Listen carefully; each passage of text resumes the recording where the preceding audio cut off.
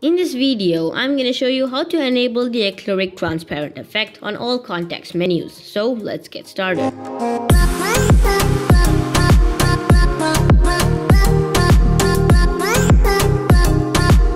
So now when I right click on my desktop here, as you can see, we've got the modern Windows 11 context menu. But when I click on the show more options button to open up the classic context menu, here as you can see, it's completely opaque and doesn't match with the background. It completely looks dull. But I'm going to be showing you how to enable the acrylic effect onto this context menu as well.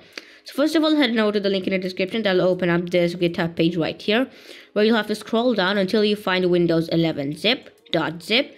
If you're running Windows 10, you can just click on the Windows 10.zip file.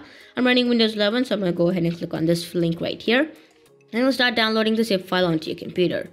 And then once it's done downloading, open up File Explorer. And then open up the Downloads folder. And here as you can see, we've got the zip file over here. Just right click on it. Click on Show More Options. And just click on Extract to. And here as you can see, we've got the folder popped up right here. Acrylic Menus - Windows 11. Just open it up. And here as you can see, we've got two files right here. Injector, this application file. And then we've got this hookdll.dll file. First open up the Injector file. And here as you can see, it says installing hook, and then it says success. Once that message has popped up, just minimize the window. Minimize all the windows in your computer. And now when I right click on my desktop, and let me just click on show more options. Here as you can see, we've got this cool acrylic effect on my classic context menu as well. When I right click once again, this is the modern Windows 11 UI. When I click on show more options, we've got this classic context menu, and that context menu is acrylic and blurred as well. If you want to undo these changes, just go back to the exe file that we had opened up earlier.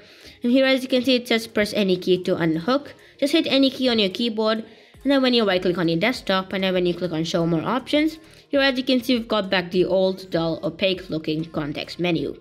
So now if you want this acrylic effect to apply onto all of your context menu, whenever you start up Windows, all you gotta do is hit Windows+R on your keyboard, then type in shell:startup. And then once you've typed that, just go ahead and click on OK or just hit enter.